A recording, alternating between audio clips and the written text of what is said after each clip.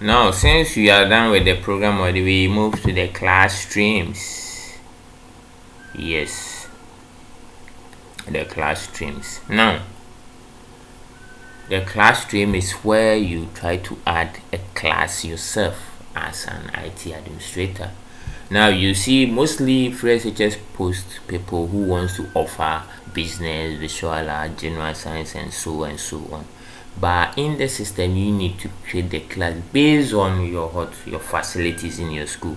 So where there are more than 2 or let's say 300 business students, maybe your school or the institution you are in can have 3 classes, where one will be one business, or let's say business A, business B, business C, and so on.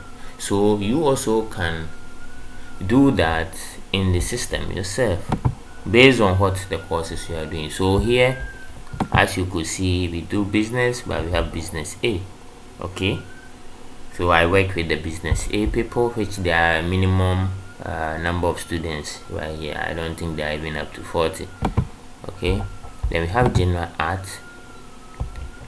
Okay, where we have from A, B, C, D, G, F, G. Okay, so I can add a new class stream depending, let's say new class stream maybe at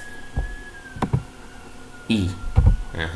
Before I'll be able to save. Now when you are creating your class stream, please look at how I've created the class stream at D, at A. That is how you need to create your class streams.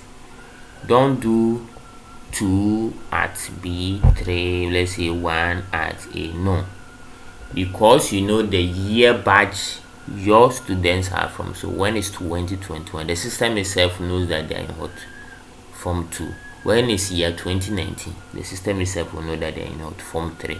When it's year 2021, we know that they are in what form 1, who is going to what form 2. So you no need to be doing 1 at D, let's say 2 at A, at B, and C. You just create this classroom below, or just in the track your students are. So you see I'm working with the gold track, which are the last batch of the double track system, which are the form 2s who are now going to form 3. So I created this class stream under that, so that when I go to the system of the students, I know that at A, at B, at C is what I did as a class stream to those within the gold track and maybe the green track. But in single track system, I also create another class stream based on the number of students.